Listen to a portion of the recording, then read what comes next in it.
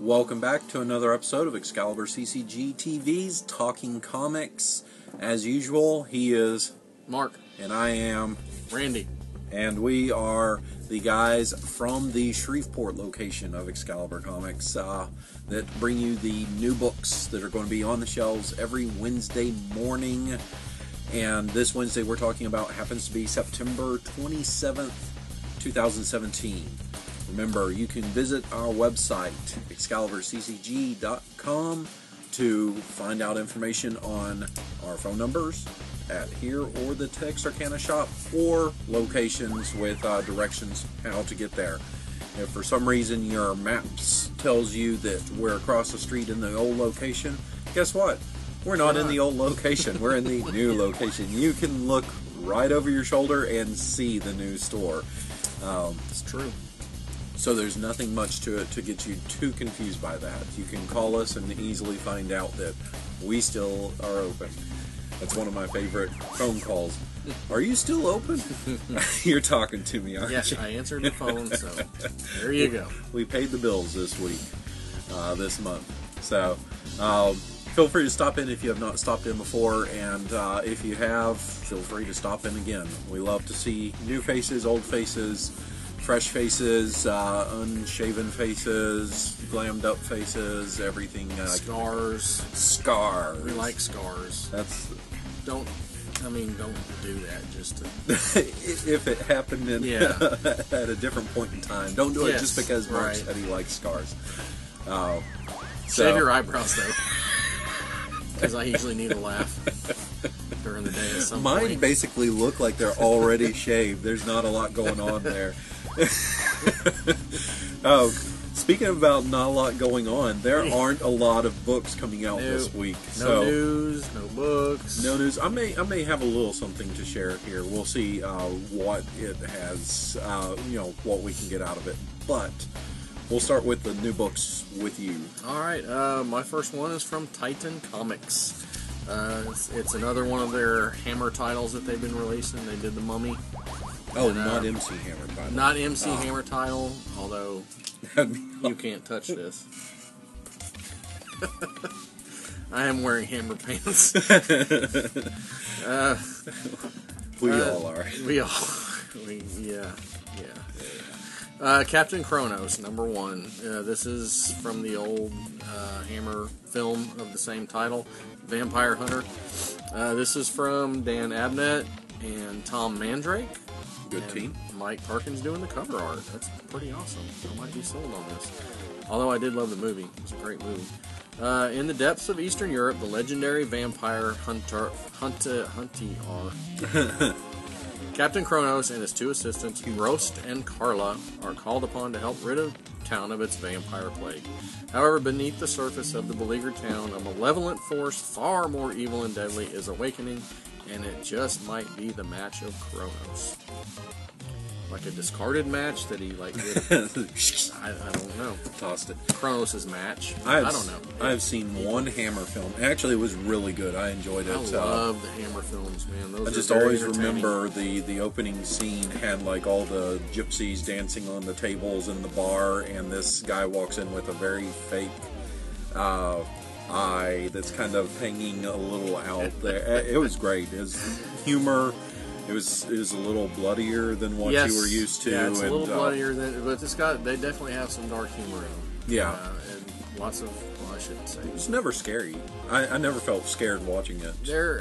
Christopher Lee was pretty scary as Dracula a couple of times, especially in the one where he didn't talk at all. He was just kind of like. And they were one of the classic films for having the scantily clad women. There was a lot of cleavage in the Hammer films. Yes, there was. A lot of cleavage. I remember that as a young boy. That definitely stands out in my mind from being a little kid watching those things. So for something a little more adult to something a little more kid-friendly, let's talk about DuckTales #1. IDW is bringing this to you. I didn't write down the creative team. Shame on me. But we've got Huey, Louie, Dewey, Uncle Scrooge, Webby, and Donald. They are all back for new stories. It looks like this is going to be one of the classic Uncle Scrooge books where it's, or Donald, any of the Disney ones, where it's like multiple stories rather than one long tale, more like what the Darkwing Duck did. The first story is called The Great Experiment of the Washing Machine. And this is Donald and his nephews discovering a secret lab in which there are all of these inventions that are supposed to make life easier, but they probably don't. I think one of them involves making people shorter. Wackiness and that. And then in the backup story, that one, all they told us is that's called The Chilling Secret of the Lighthouse. I think I'd want to know more about the lighthouse than modern day machines making life easier. But yeah, maybe the Chilling Story of the Lighthouse sounds fun. Sounds like an Uncle Scrooge adventure. Yes. All right, next up for me is from Marvel. It's Generations Captain Americas from Nick Spencer and Paul Renaud. And John Cassidy doing the cover, one of the covers.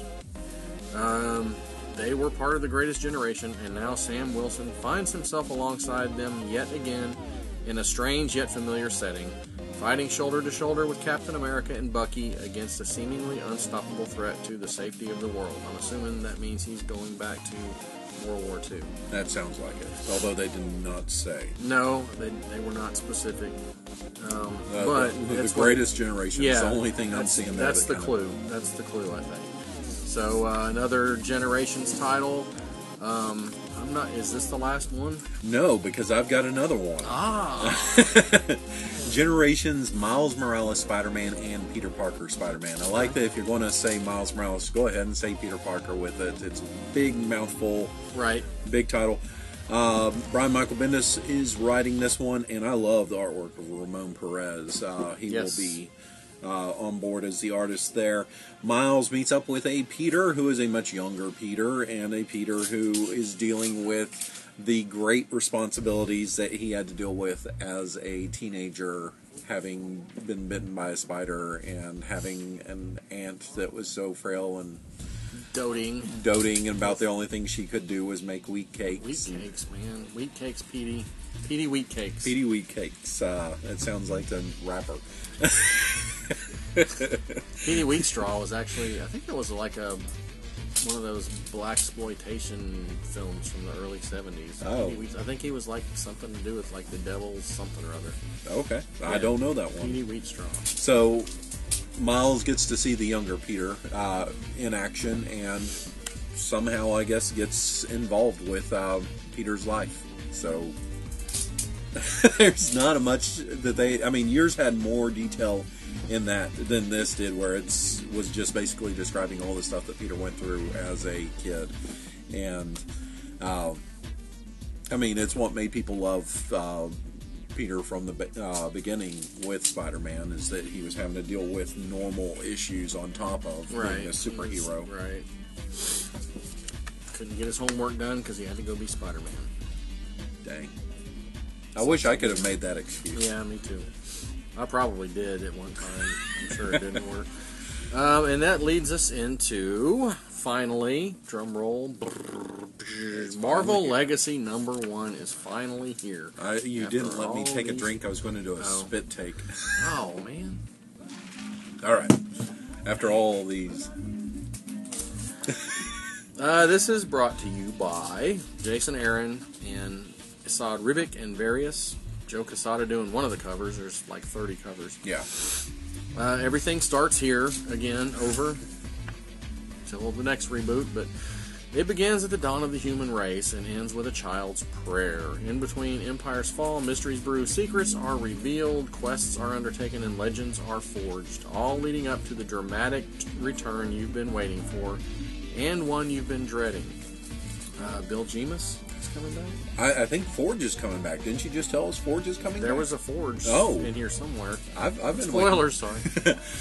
I'm the only fan of Forge out there, I think. the X-Men that can talk to computers or machines. And I don't know too much about him. I wasn't reading much X-Men in that whole era. He was in the X Factor book, and I love that series. So yeah, that's one hopefully people are on board for.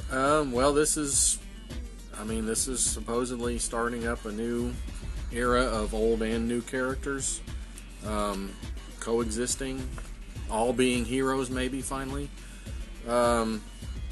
This is Jason Aaron and Esad Ribic usher in a new dawn, one whose rays will touch every corner of the Marvel Universe in the days to come. It's everything you've been longing for and more. We'll see. I don't trust Marvel, so we'll see. Some reports are saying that this is apparently something that Marvel is putting a whole lot of their eggs in the one Marvel Legacy basket. They're really hoping this moves in the right direction. About the only thing I can say that will do that is just do classic storytelling. Do good stories. Just a good classic storytelling. That's what people enjoy. So yeah, we'll see. That's it with the number ones. We have, like we said, not a whole lot of them. We do have two of the big stories that are coming out. I'll start with Action Comics number 988. This is the Oz Effect, Part 2. Remember, these have lenticular covers, yes, they do, as well as the regular A and B cover to go along with it. This is the big one where everything is going to be revealed about Mr. Oz's past. And meanwhile, while that's happening, Superman is having to struggle and deal with the ramifications of just who the Mr. Oz seems to be. Are we going is that a red herring right now or not? It seems almost too simple that they find out with the first issue. Right. That's never quite how it goes with comic books. Yeah, although it has been a long reveal. Yeah, that's true. But you never know. But this is the one that they've been promoting, and they put the lenticular covers on these. Right. So I wonder if there's a swerve or not, because could be. A lot of people thought it was somebody else, especially with the Oz name, the OZ there. So been getting good reviews so far. So but he is I white like and powerful. Pay no attention to the man behind the curtain. Pay no attention to the man pulling the tape from the exactly. For me, it's another one from Marvel. Venomverse number 4 of 5. This thing has been selling like crazy. We're selling a lot of Venomverse stuff. People love the Venom. This is from Cullen Bunn. Iban Cello. Cheo? Suelo. Cuello? Cuello? I don't know. Because the LL is a Y. Is it? Yeah. Cuello? Cuello. No, I'm not sure. I don't know. Somebody may be on their side. It's classified. But the Venom's battle against the poisons is far from over. Even though it's number 4 or 5, it's far from over. Luckily, the Venoms have a plan. And unluckily, it's a suicide mission into the heart of poison territory. So they're still fighting these poison aliens, and I don't know what they are because I haven't read any of this. So they're girls because that girl is poison. I don't know. Or is it poison like Talk Dirty to Me? Hopefully, it's the I like Belle Biv DeVoe more than I like. Like Bret Michaels? Bret Michaels, yes. Mr. Duck Lips? Yes. That's, what was that? There was something I was going, oh no, I guess the War Stories was just a one-shot. I guess it was. Because we're on 4 or 5, and this is coming out once a week here. So it's done in a couple weeks. I can't imagine that they would have, like, well, I could imagine. That does. Marvel is never late on their events. Not unheard of. So, War Stories Omega. Those are the 2 events that we're talking about here.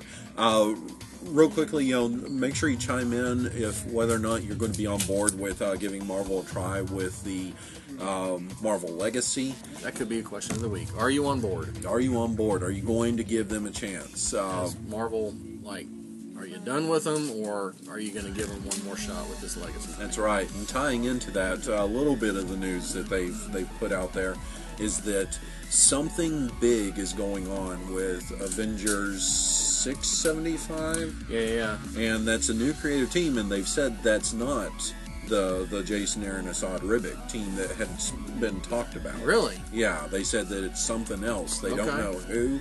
Because Marvel's being very tight-lipped, which is very strange for Marvel. Yeah, they usually throw their stuff out there just to see what get happens. It on the news circuit. Yeah. They do all different sorts of things to get that going, but So it looks like Wade's time is coming to an end on Avengers, and Jason Aaron's time is not there yet, if it's ever going to be there. I don't know where he stands with the company, fitting into the legacy company right now, other than telling the Thor story. Right.